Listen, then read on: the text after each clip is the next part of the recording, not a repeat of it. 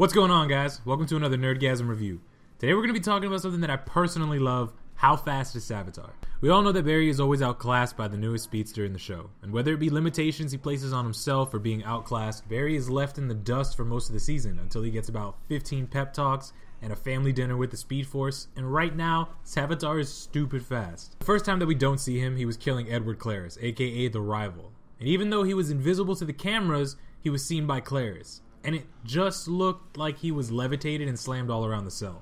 Now we have his running, which is something that we've never seen. He actually seems to instantly teleport all over the place. Cisco had trouble finding out where Barry was because Savitar kept jumping all over the city.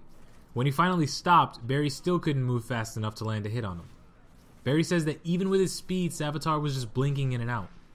Now Savitar may be so fast that he's learned to move through the Speed Force when he runs, giving him the illusion of being so fast it's like he's teleporting. He may also have adopted traits of the comic book's second Reverse Flash, Hunter Zolomon.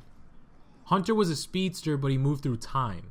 He was able to alter time relative to himself as opposed to using the Speed Force, and we all know they didn't use this power for Zoom last season, so maybe they're using it now. Savitar may be speeding up and slowing down time when he wants to run, and the blue tunnel we always see may be when he's jumping through time to look like he has super speed. We also know that Future Barry traps Savitar somewhere, and he can only come out when the Philosopher's Stone is out. This may add to the whole time manipulation thing. When the stone is out, he can run around unhindered, but he's not really free. This may be why his speed is related to time manipulation, because he's still trapped wherever Future Barry trapped him. Savitar may not even be faster than Barry, it may just be a consequence of his imprisonment.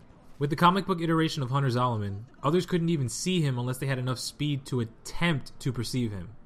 Wally West had to absorb the speed from all the other speedsters just to have a fighting chance, and it still wasn't enough. This was because he was shifted out of time and could alter his personal timeline however he wanted.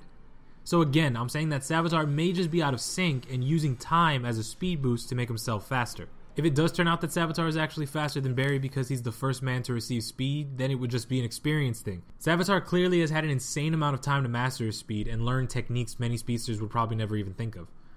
Even in the comic books, he learned that his speed was more than just speed. He knew how to instantly heal and use the kinetic energy of objects to make them weapons and manipulate the electromagnetic frequency of objects to basically stop them in midair. Savitar in terms of raw speed is exceptionally faster in the comic books than the other Flashes. And if he's manipulating time in the show like we've seen many times before in the comic books, then Team Flash is going to need some serious speed systems to beat Savitar. With all of the new speedsters introduced, it's not crazy to believe they may go for the whole lend Barry their speed to catch Savitar tactic that Wally used before the new 52 reset.